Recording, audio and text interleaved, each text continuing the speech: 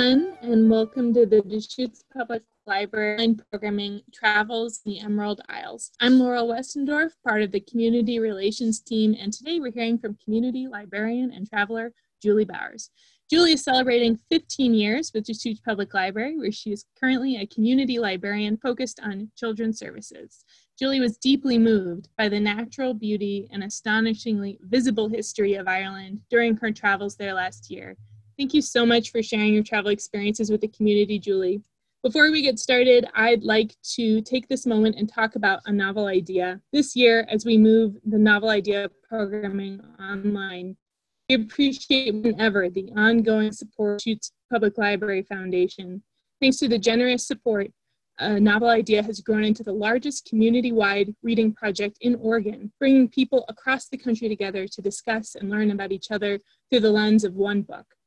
The foundation is supported by generous donors, including the Oregon Cultural Trust, Lonza, Oregon Arts Commission, the Roundhouse Foundation, RBC Wealth Management, U.S. Bank, and Emmy-advised fund of the Oregon Community Foundation. The Bulletin, William Smith Properties, the Friends Organizations of the Deschutes Public Library, and over 300 individual donors. Thank you.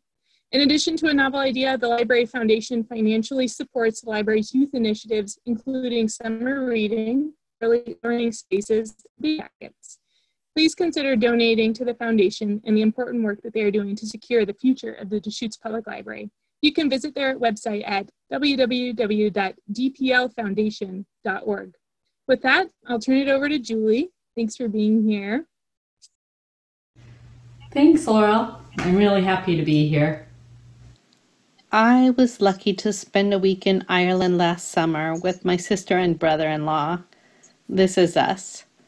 I fell in love with it, so much so that I began exploring how I could relocate. I'm excited to share with you a little of what was so appealing to me. We were there during the summer holidays at the very end of July. Europe experienced record temperature highs while we were in Ireland, but it was very moderate on the island. The weather was quite changeable. It was sunny and breezy often, but we also had rain, mist, and fog. It was occasionally very windy. I actually got blown off this boardwalk. We did visit the coast of Ireland, which many of the people we met recommended. However, we found it to be so much like the Oregon coast that we decided to spend our time elsewhere. It was funny, though, that even though it was gray, chilly, and windy, kids and families were eating ice cream and running into the water. The coast towns were very crowded that week. All the roads we experienced were congested and narrow. Our car was just a bit bigger than a golf cart, but again and again it seemed we were too wide for the lane. My brother-in-law had experience driving in Europe, so he was the only driver we insured. My sister and I, as passengers, had to learn to dissociate ourselves from the road so as not to increase the level of stress for our driver. That first day, though, there was a lot of swearing and possibly some vomiting. Repeatedly, we come upon something like this and think, I don't see how this is going to work out, but then it would. The native drivers were very patient and courteous and somehow would make room, even when it seemed impossible. One of my favorite things about returning home was the width of the roads with shoulders. When I drove home from the airport on Highway 97, I could hardly fathom how generously wide the road looked. We spent a day at the Cliffs of Moher on the west coast of County Clare. You might recognize them from the movie The Princess Bride. They were featured as the Cliffs of Insanity. Part of Harry Potter and the Half-Blood Prince were also filmed there. This is a hugely popular tourist attraction with well over 1 million visitors a year. As I said, we were there during the summer holidays, so the crowds were at their height. A local advised us to avoid the visitor center. We were glad we did, as we could see the traffic snarls around it even a mile away. Instead, we saved money and really quite a lot of time and crowd stress by parking at a neighboring farm.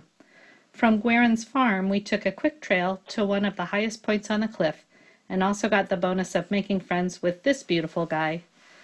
From here, we could explore on the rough trail that extends the length of the cliffs. Perhaps you've seen pictures of these stunning cliffs before. They rise 700 feet above the wild Atlantic Ocean and stretch for 8.6 miles. It's a unique geological formation and a wildlife habitat, particularly for birds, including the Atlantic puffin.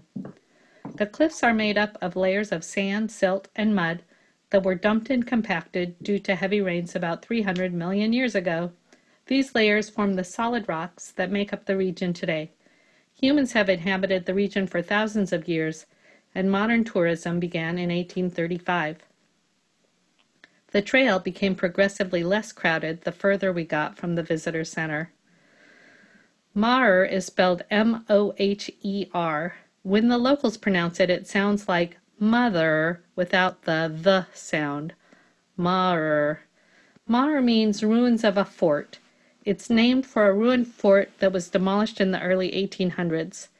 The materials from the ancient fort were then used to build the Moher Tower during the Napoleonic era. Moher Tower stands on the southern point of the cliffs, Hag's Head.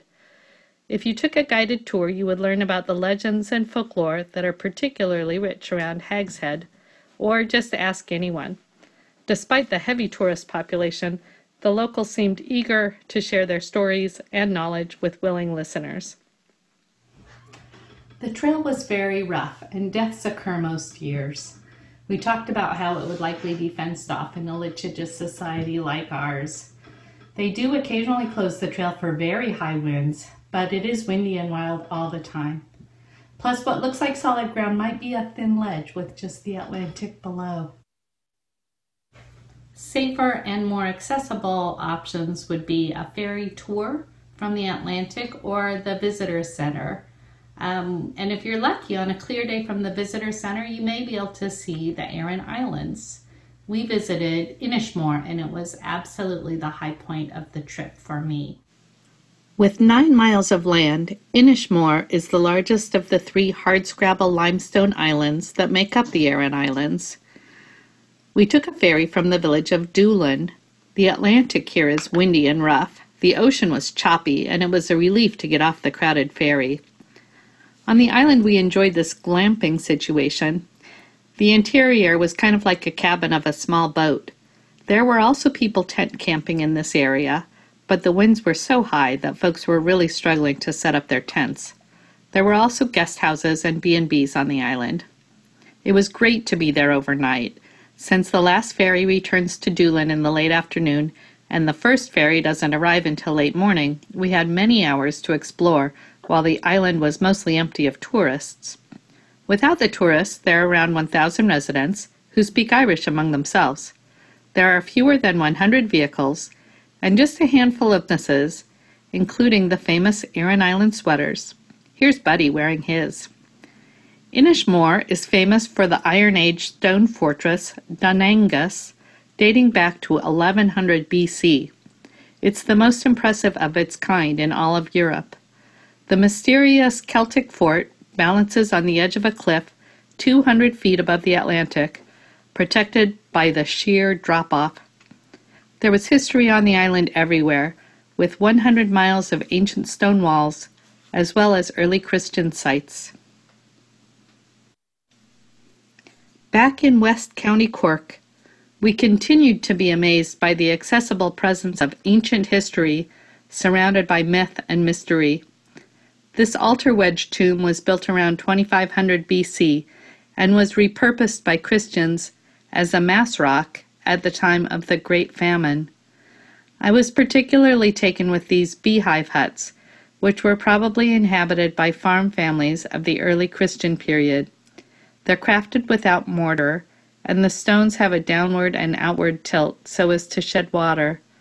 When complete, they would have a small aperture at the top, which could be closed with a single flagstone. The variety of the Irish landscape, ocean, cliffs, mountains, valleys, bogs, rivers, and lakes in close quarters and punctuated with castles, ruined famine houses, monasteries, and curious standing stones compose an irresistible whole. The combination of dramatic landscapes, stunningly green vistas, tranquil farms, cryptic sacred sites, rowdy taverns, and local traditions, sometimes shrouded in mist, stories, and legends, make for an unforgettable stay. Thanks for joining me. I hope you've enjoyed this armchair travel destination. Thank you so much, Julie, for your info on Ireland and sharing these beautiful photos with us. We hope that you get to visit again soon and that some of us get a visit too. Have a great rest of your day, everyone.